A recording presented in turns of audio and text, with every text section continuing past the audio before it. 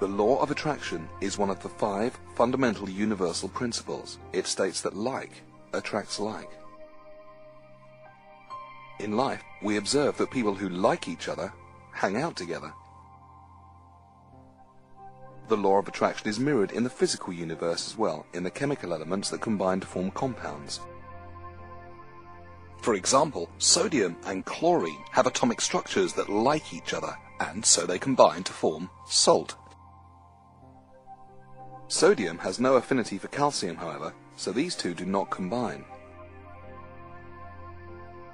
Just so in life, where an engineer who likes fine wines and classical music will probably not hang out with a rock and roll musician.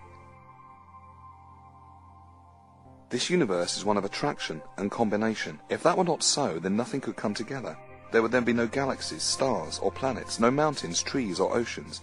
In order for combination to occur, attraction and harmony must first be present.